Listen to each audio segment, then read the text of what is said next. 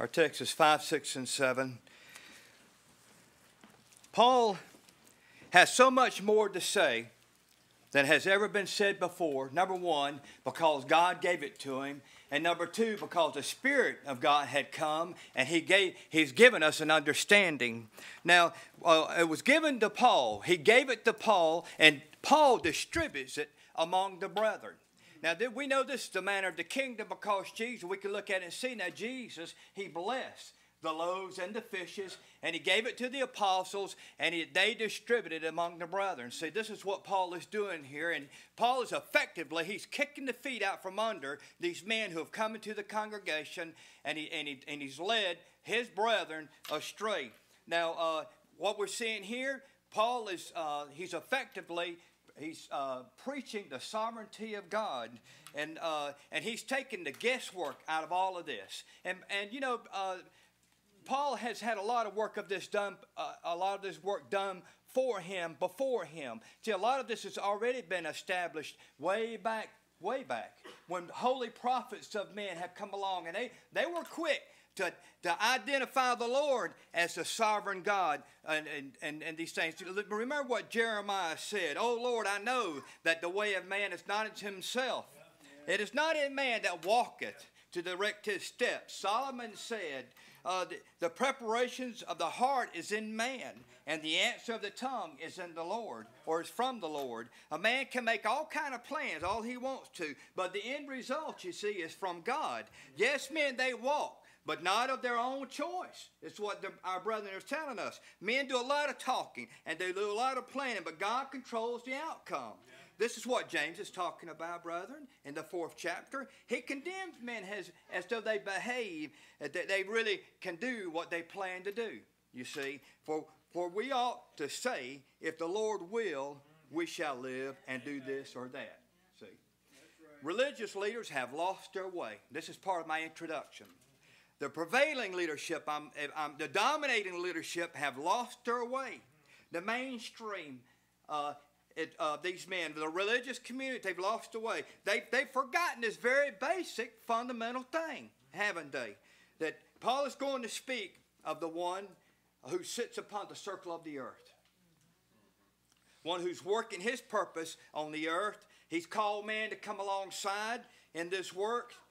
No one really knows but God. But don't you sense, really, when we think about this kind of thing, as a little bit of a side note, but when I think about this situation that we're in now, brethren, don't you have a sense that there's a lot of church folk, I suppose you'd call them kindred spirits, but that they would be set free if they knew about Babylon, that they're just stuck there and they're unsatisfied and they're not really willing, but you know the situation. I think there will be a great number, an untold number, that will be freed from this enslavement once they see the truth. Now, verse 5, Sarah read for us. Who then is Paul and who is Apollos but ministers by whom he believed, even as the Lord gave to every man?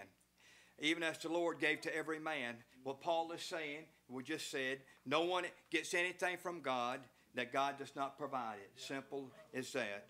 And as Paul points out, God has servants and who are directed by him to give what only what he can give. Yeah. Provisions, they're intended for the people of God. The saints are the ones who minister them to one another. This is the way God does it. In other words, if you've been giving what God has given you, then you're a minister of God. Yeah. That's what he intended for us to do. Who is Paul and who is Apollos? Who are any of us but just servants of God who minister to the Spirit of God, those provisions, those things that come from him. Paul's also saying we are only men. We're just men. We can do nothing of ourselves. Paul and Barnabas lived this out. Remember, they were in Lystra. They fled to Lystra, actually. They preached the gospel there. They preached the gospel wherever they went. And while they were preaching, Paul, he spotted a crippled man in the crowd. He was born a cripple. He was a grown man now, and the Spirit says, who never had walked. Paul, perceiving him to be one who had faith, he saw it in him. So he called him to his feet.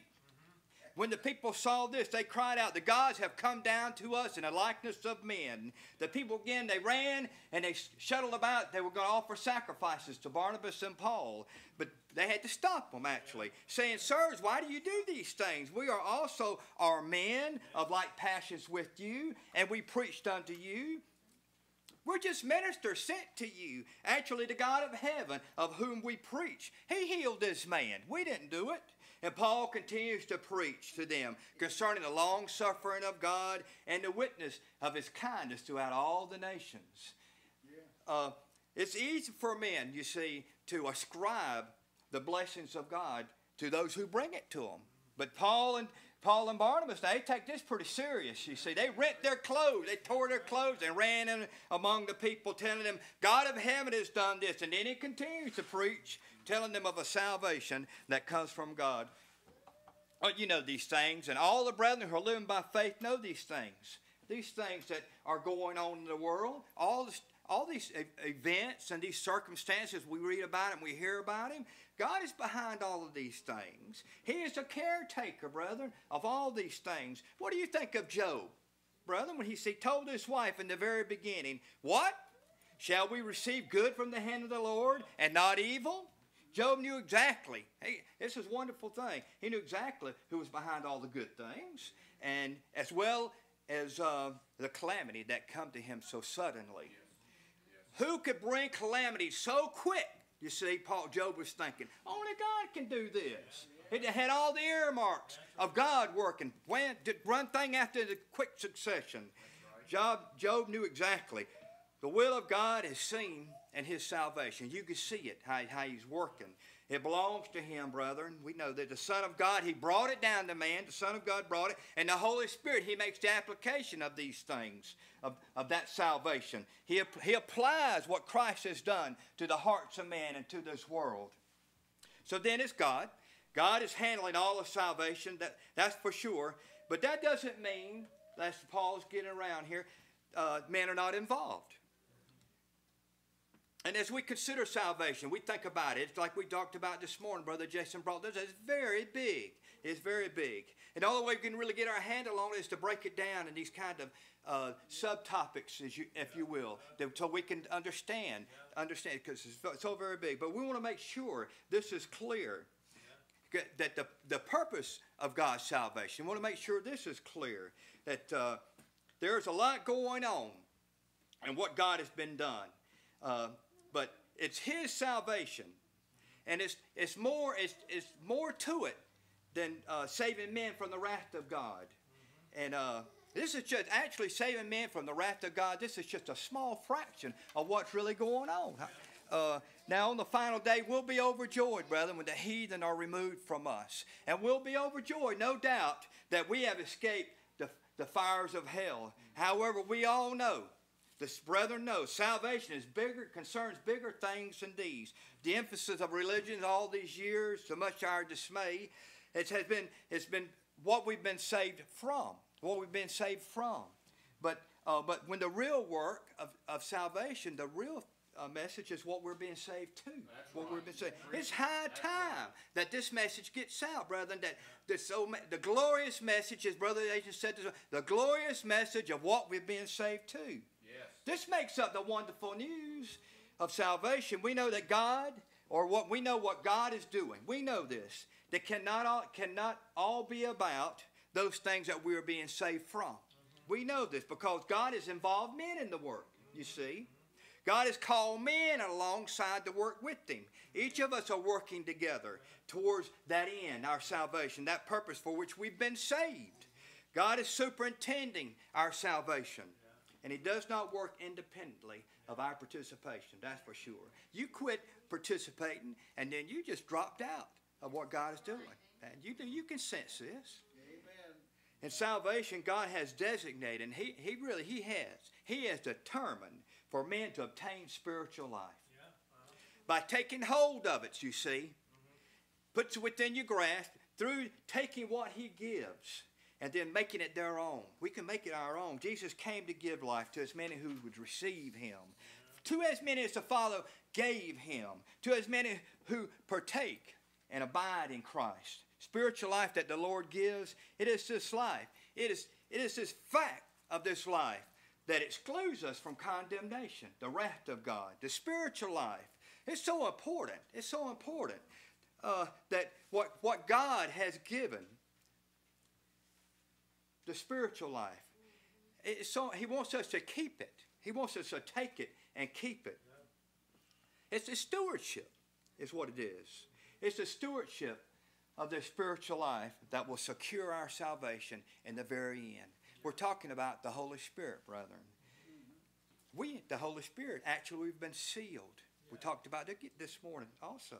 We've been sealed with this Holy Spirit of promise, Paul says. Who is the guarantee of our inheritance until God redeems His purchased possession to the praise of His glory. This spiritual life that God gives, He intends for us to take it and make it our own. He takes it to take hold of. It's the indwelling of the Holy Spirit. And you know, the spiritual life, it has certain qualities about it. The aspects of which are outlined in the epistles that are given to us, mostly by the Apostle Paul. We are partakers of it together, this divine nature, spiritual life. The Scriptures teach that all the children of God are partakers according to the gift of the Spirit. We're all taking part, brethren, as we work and labor. Paul says, ministers by whom ye believe in our text. Now we're talking about in the things of God that the Spirit enables us to do these things. Jesus, you know, He gives many parables, and one He gives is about the householder. I like this one. I bring it up occasionally. He went out early. The kingdom is likened to the householder. Went out to hire laborers for work in the vineyard. He started early in the day. 5 times he went out different times of the day, hiring men to work in his vineyard. There's a lot of these parables scattered out throughout Christ's ministry. It depicts the nature of the kingdom as a progressive working kingdom that was already brought up in our testimony time. Jesus' own testimony adds to this record of the working and the movement, the general movement of the kingdom of God. Jesus said, my Father works, I work, which means all those who are connected to God through Christ Jesus, they work too. Yeah. In some places, the Scripture says labor. There are things to be done, they'll work. There are things to be done that are wearisome. Labor. Labor is it's a harder work, labor is, but we're called to this. Edification, the building up of the saints is what the body of Christ does, which means we all work then. But we sure don't want to be someone's labor. When we're talking about labor in the kingdom, we sure don't want to be a labor. Who in the world wants to be wearisome labor to the saints? You remember what Paul had to write. I got this feeling that a lot of the things he wrote when he was weary of the brethren. This same letter, he was probably weary. In Galatians, he said, I'm afraid of you, lest I have bestowed upon you labor in vain. He was laboring there in Galatia and Corinth. Sometimes it's work, sometimes it's labor, and a lot of times we feel like it's our lot to have a lot of labor. You have to work for what you get in the kingdom. And for those who have learned that we have to work in this world, then it doesn't come to any surprise. It doesn't come to you as any surprise that you got to work for the things of God. He teaches us that right here. A lot of men preach in our day in such a way as to characterize the kingdom of God requires very little effort at all. That's what they preach. It's almost effortless. If you could just make it down the aisle, brethren, you know, that Jesus is going to give us something for which we have not worked for. When Jesus himself taught, labor not for the meat that perishes, but for the meat that endures to everlasting life. They preach a kingdom of God that is easy, which is laced with all kind of earthly goodies along the way. Every creature in heaven is working. You can know they're working because God works, see? And why would anyone think that we can come in Christ and not have to work our way all the way to glory? God's working, and in fact, He works all things together for those who love Him, called according to His purpose. He's working. As partakers with God in the work, we're admonished and exhorted to stand fast in the faith of it. That's work, brethren, to keep that which God has given. And that's given for the work. That's why it gave it, given for the work. So that salvation can be evidenced in us that we should be to the praise of His glory.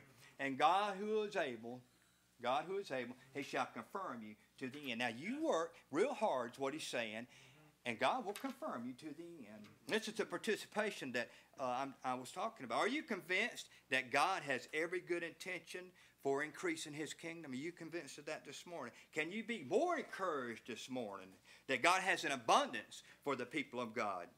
The fact of increasing is something which Paul states here comes only from God, which means it will not come by any other means. That's obvious. It will not come through any efforts of men alone. That's what I'm saying. You can't rely on just men to bring this to you. We certainly don't want to distract the brethren with any other things. Don't distract them from a pursuit of God with other things, for only he can give the increase. Faith is able to make a connection between this text and the personal good fight of faith. Yeah, a lot of things we have to have faith to hook them up. And God, that's what it's for. Faith will assure us of God's involvement, his involvement in our own salvation in these things. As we've already said, in the work of God, men are just merely working alongside with him. We sure need God when we're trying to do something. Without his involvement, we could do nothing. If we don't learn anything else, we learn that from Jesus. The world, including the religious part of it, they speak of progress and advancement. That's their key words. I was looking for something different, but that's what I do. That's their key words, progress and advancement. But the body of Christ, well, we speak in terms of increase and growth, you see. Men are fond of publicizing programs and progress, proclaiming and promising advancement. And that's kind of this. But the religious community, they do the same thing. They measure themselves by a standard of progress and advancing in things only men can do. But in relation to things of God, in terms of salvation, the spiritual life, the scriptures always speak of increase and growth. In terms of like fruitful and bearing fruit. Associating increase with God, what God does. Increase in the spiritual realm. This leaves men completely out, you see.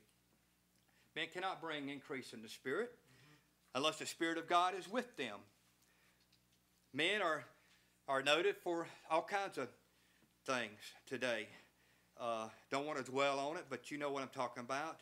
But this is what religious men have to offer one another. A lot of strife and divisions and just a lot of denominational kind of things. But we don't want to have anything to do with that.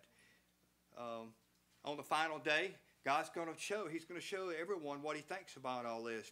And right now, we want to make sure that we're siding.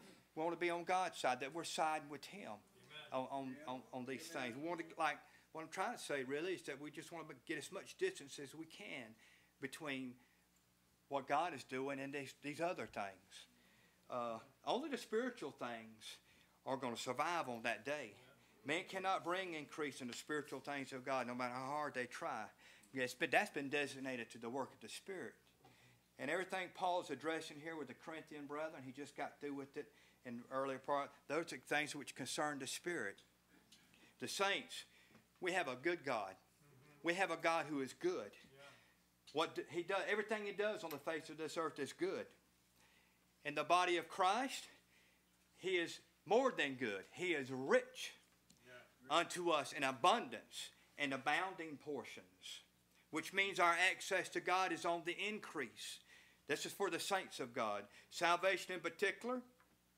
Now God is addressed to do many things. Many, many, many things. And none of them are skimpy little things that God's doing. They're not like the minimum.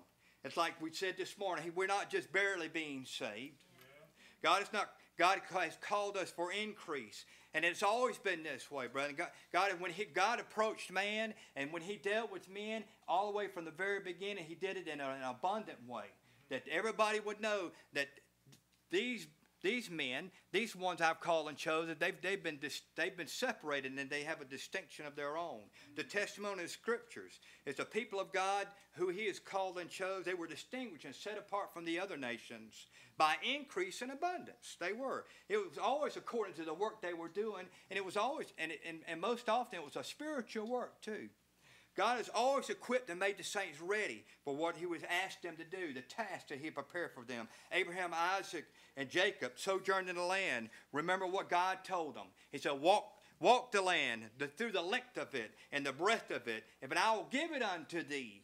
So they journeyed through the land. God added to them. God increased them. All this increase is what marked them as the people of God. These men were not only wealthy in material possessions, they were, and they were also rich in faith. Faith did not qualify them, though, for these great material possessions because God gave them both, you see. He gave them the faith and he gave them all the material possessions because he wanted to. God did it because he wanted to and because the purpose of God allowed for him to, and he did it. These brethren of whom we speak, they had become partakers of what God was doing. They belonged to him, and the heathen world knew who they belonged to. You remember the record? The combined herds of Abraham and Lot, they had become so great they couldn't dwell in the same area together. They had to split up. This speaks of the favor that God gave Abraham and Lot. The increase as they dwelt among the heathen nations. When Abraham departed out of Egypt, chapter 13 of Genesis, and Abram was very rich in cattle and silver and gold. But the truth of Abraham's increase, brethren, is really seen in the true wealth he had, which is illustrated in Genesis 15:1. Fear not, Abram, I am thy shield and thy exceedingly great reward. And again, by what God himself declares, and all the nations of the earth shall be blessed in him. And then Romans 4:3. For what said the scripture? Abraham believed God, and it was counted unto him for righteousness. If Abraham was sojourning in the land today with us, even in this time, he would again be known for his increase and his abundance. He would be known as one who was in possession of the riches of the glory of God in Christ Jesus. He would be known for that today in this time. As we travel and we sojourn in the land, we can be known for the same things, brethren. The inability of man to live unto God, even when he has promised to bless them for it. This has been the case all through the record. God had Moses write a song about it. He wanted the children of Israel to know it. Put it in their mouths, that this song may be a witness for me against the children of Israel, that they'd all know it. For when I have brought them into the land which I swear unto their fathers, that floweth with milk and honey, and they have eaten and filled themselves and waxed fat, they will turn unto other gods and serve them and provoke me and break my commandment. And it shall come to pass, when many evils and troubles are befall them, this song shall be a testimony against them as a witness. For it shall not be forgotten out of the mouths of their seed. For I know their imagination which they go about even now, before I have brought them into the land which I swore. Now, God is good on his promises. He makes good. God makes good on his promises, brethren. Amen. This song of Moses, this is a prophetic word, incidentally. I mean, immediately it's about the nation of Israel, but then again it's about all flesh too. This 32nd chapter describes how God, in the beginning, he set up the boundaries of man, and he did it according to the nation of Israel, by the way. It was according to the nation of Israel that he set up all the boundaries of the other nations. If we're talking about increase and God's willingness to abound unto his people, God was assigning the territories and all the inheritance of the nations according to them. The Song of Moses is given to the people, and God said will serve as a testimony. He found them in a desert land, in a waste-hallowing wilderness, and he led them about. He instructed them. He kept them as the apple of his eye, as an eagle stirreth up his nest, and floodeth over her young, spreadeth abroad her wings. He taketh them and beareth them on his wings. The Lord did this, see, that all these good things he poured out on his people. He made them the nation of Israel. He made them around the high places of the earth, and that he might increase of their fields and their work and their labors. He made them to suck honey out of the rock and oil out of the flint. God gave them uncommon provisions. Amen. And increase. Things that was not expected. God gave it to them. They were a nobody people. And they were just like in a nowhere place. But see that God, he took them from this, he calls it a howling waste of wilderness desert. And he kept them like a mother eagle keeps her youngs. And God took them on his wing and did this. And he increased them in sight of the nations in an uncommon way. Now, this word of Moses, it contains a very encouraging prospect, an encouraging word for the brethren there. But it was really just a telling forth of what was to happen to them because of the flesh. And the seed that fell unto good ground brought forth fruit, some 100-fold, and some 60-fold, and some 30-fold. Matthew 13. There is a place, contrary to this, there is a place where the Word of God increases, and the work of God is multiplied. There is a place that this takes place. And according to the Scriptures, brethren, we can identify this to be the place, or it can be the heart of every man who is filled with the Spirit of God. We can identify this with the Scriptures. In Acts chapter 5, right after Ananias and Sapphira, you remember that incident? They had been separated by God from the assembly. The Scriptures say, right after this, the Scriptures say the apostles were daily in the temple, in every house. They ceased not to teach and preach Jesus Christ. And we're looking at the intention of the Spirit in the work of God, the Spirit's willingness to increase and multiply. Continuing in chapter 6, in those days, right after this, in those days, when the number of the disciples had multiplied, there arose a murmuring among the Grecians. And the 12 called the multitude together, all of them, the whole body, and instructed them to choose from among them a number of 7 men, full of the Holy Spirit and wisdom. I want you to choose among these men. And the apostles, that's what they done. They chose 7 men from among them. The apostles received these men. They prayed with them. They laid their hands on them, and they turned them over to the work of the Lord. Now, what is the response of the Spirit of God in this matter? And the word of God increased, and the number of the disciples multiplied in Jerusalem greatly, and a great number of the priests were obedient to the faith. Acts 6:7 is immediately followed this. And the word of God increased means that the effect of the gospel that they were preaching was effective upon the hearts of men. And this was the occasion for the increase. That what they were preaching and what they were saying, it actually affected the hearts of men. That what a marvelous thing to consider that this took place. God had caused his kingdom to increase. What he done, brother, if you look, he provided for a circumstance in the congregation there. And the apostles, they told the brethren, this is how they solved the problem. You pick out from among you capable and spiritual men. They didn't tell them what to look for other than men full of the Spirit and men full of wisdom. You pick these out, and that's what they done. The increase, you can see, was a direct response from the Spirit and overcoming the circumstance that rose up in the assembly. You see, the saints didn't make a big thing of this. They didn't divide over it. And they didn't split up over this thing, but they approached this thing and they had the wisdom to handle it. And they took care of this matter, and the Spirit, God was pleased with this. And they did the right thing. God was pleased with it, and he blessed them. And we know, brethren, that we can look and we know that pleasing God is a very important thing. Amen. You see. And it's going to have a lot to do with what we hear on the final day. We can't really speak too much about this. Knowing what to do, knowing the right thing to do, and doing it like these brethren did there. Amen. Because so much depends on this. So much depends on us. Because we're required to figure so many things out personally. We're not talking about other brethren. We're talking about ourselves. We're all time engaged in certain circumstances that we got to figure out.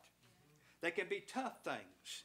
Jesus told his religious leaders, sometimes these circumstances can be tough things, but you got to figure them out. Remember one time Jesus told the religious leaders, I'll have mercy and not sacrifice. And then he said to them, go and find out what this means. Well, there's some things, brethren, that we're faced with. God requires us to just go out and find out what it means. You know, we have to preach them. We have to preach these things in a way that will help brethren figure these things out. They can take them and figure them out. And we don't stop preaching, by the way. We just continue preaching. We don't quit preaching till God tells us to stop preaching. We just keep right on preaching regardless. Because this is the way we're all being saved. The preaching and teaching. All of this preaching and teaching and ministering to one another, this is the way God has chosen to increase us and add to us. We don't stop until God tells us to, and that's what we're waiting for now. We're waiting for that final word when God shouts from glory. And so we keep preaching. Speaking of the way that God would bring increase to us. Now, even before Acts, we read this incident here, but even before Acts, we have times when men of God added to men of faith. We had talked about Abraham, Isaac, and Jacob. And it's other men we don't even know of, brethren we don't know. In chapter 11, there's the time we won't have enough time to name those who have God has increased and blessed. But you know this: can a people be put into God's hand that they do not prosper? Can that happen? Can God shine His favor on anybody and they not increase and abound?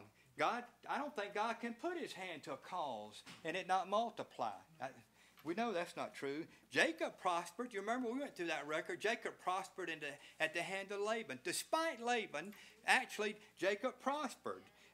It's so obvious what's his increase that his sons. The son said, Jacob has taken away everything that our father has. Yeah. But Jacob didn't take it though. We understand God took it. God took it away from Laban and he gave it to Jacob. Brethren, times were hard for Jacob. That's what stands out. Time again, he faced hard circumstances. I mean, you remember when the Pharaoh asked Jacob, he said, how old are you? And he said, few and evil have the days of the years of my life been, and I'm not nearly as old as my fathers before me. So we don't need to detail the difficulties. We know all about the difficulties that the saints have with dealing with circumstances in this world.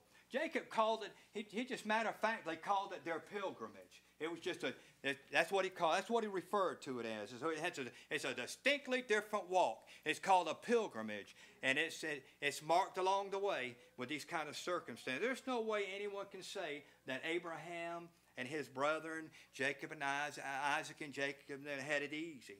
And none of the Joseph and Daniel, that none of the prophets of God had it easy. Who would say the holy prophets, their way was easy? Look at what they were called to say and the way they were called to live. The list goes on and on and on. The apostles is on that same list. Paul, notably, the apostle to the Gentiles, he's on that list. And on the very top of that list, we have the Lord Himself. None of the saints of God, the saints, have had it easy. God wants His people to be ready to leave Egypt. That's the circumstance. And so salvation is not easy. This is God's way. Our hope is based on the fact that it's not going to end this way. That it's going to end differently. That God is going to work it, all these things for our good. The saints' hope is the expectation that God is going to bless. In the end, we know His blessings will bring advantage and increase. Like Paul said, I know this is going to, when he wrote as a prisoner, I know this is going to work out, or turn out, he said, for my salvation.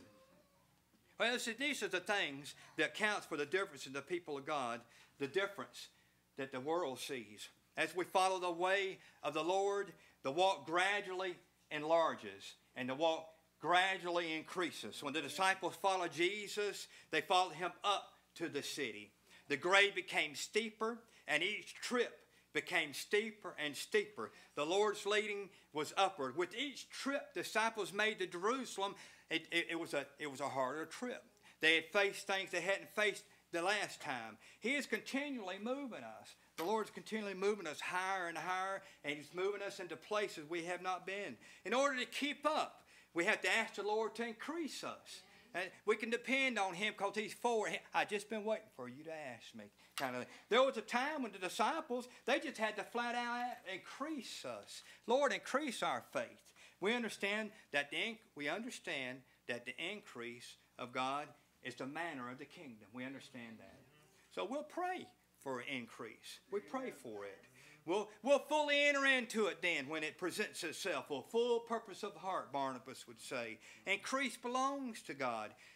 However, nowhere has God said he would increase the work of men, just men, what men are doing. And time again, we see God will not increase without our involvement. We got to be involved. Co-laborers, the scriptures say, we're co-laborers doing the work of God. God did not provide Noah a boat. He had to build it. He had to build it according to the way God wanted it built too.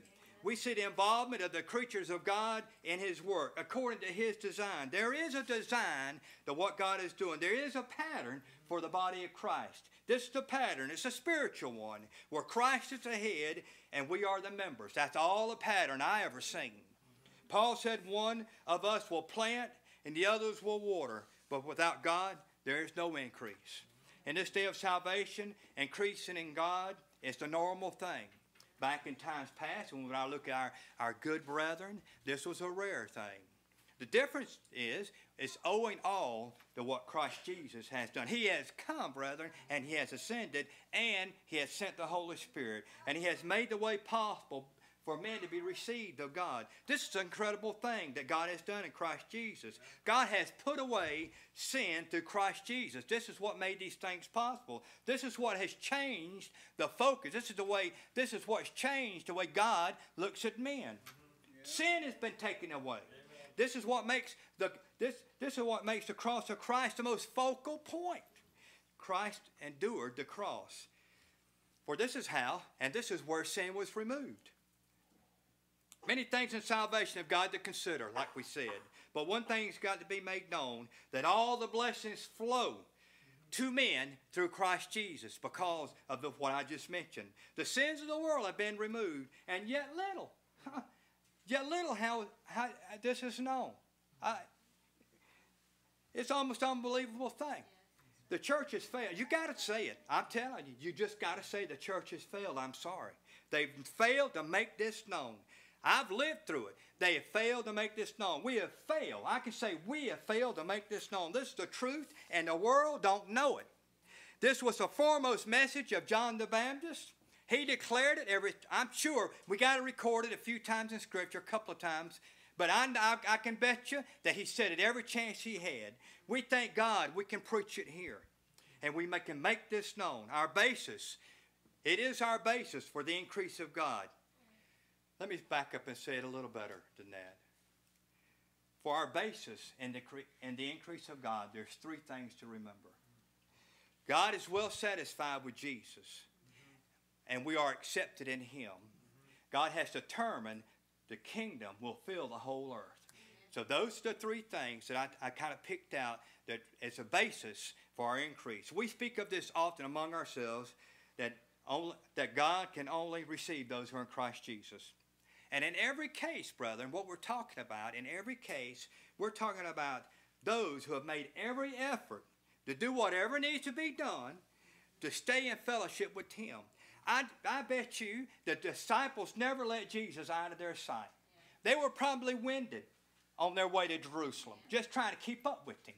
They hold on, he'll take a break right up here. But they didn't let Jesus out of their sight. This is why Paul would exhort us to walk in the Spirit. And we're renewed, see, with this. Increasing in the knowledge and understanding of God, this can only come by way of growing in the knowledge of the Lord. The unity in Christ is by the Spirit of God that dwells within us. Now, here in our text in 1 Corinthians 4, 1 Corinthians 3, Paul is not talking about something entirely new. He has to approach something that he teaches everywhere, but he had to do it in a certain different way because of who he was talking to. What kind of word is, what kind of work and what kind of word is Paul describing here? Well, it's a work of the body of Christ. It's exactly what it dawned on me when I was putting this together. One plants, the other waters, but it's God who gives the increase. We very well know that God has designed the body of Christ to work and operate in this certain way. This is exactly, and this is the only way blessing and increase and all the good things of God will come to us, the church, which is the body of Christ. Now, I don't think it can be made any more plain than Paul makes it in Ephesians 4, 11 and 12, to equip the saints to do the work of the ministry for the edifying of the body of Christ. We know these like the back of our hand, these texts. And verses 13, it gives the details to what end this is done. The most central work of the ministry is to edify and build up one another. That's the purpose of equipping the saints, to build one another up. And of course, we know building everyone up, one another up, is the increase of which God gives. Make us bigger and larger.